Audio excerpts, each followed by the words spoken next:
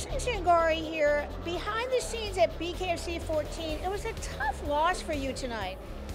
I don't think it's a loss. You know, I learned a lot, and I feel like I got robbed, honestly. But that's why you don't leave it to the judges. What was the thing that surprised you most about the fight, do you think? I thought he was going to throw a lot more punches, honestly.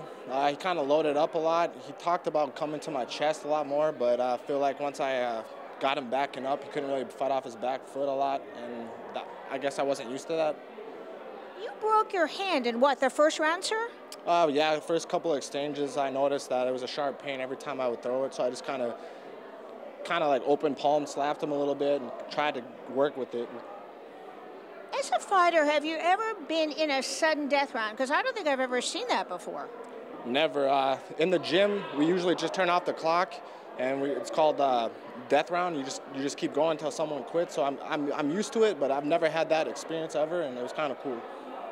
So it really all came down to one last round. Let's talk a little bit about that, because I know your manager told me that you're going to appeal the decision. Yeah, I felt like when I was knocked down earlier in the fight, it wasn't a knockdown. I tripped on my feet, and I felt like I was backing him up, and I was landing more shots in the last round, and I felt like I won it. He was on the ropes with his hands up and tired, and I was walking around ready to go another round. All right, Tyler, before we go today, could you please give us your social media handles, sir? My Instagram is TheTruthTyler, and that's the same with Facebook and Snapchat.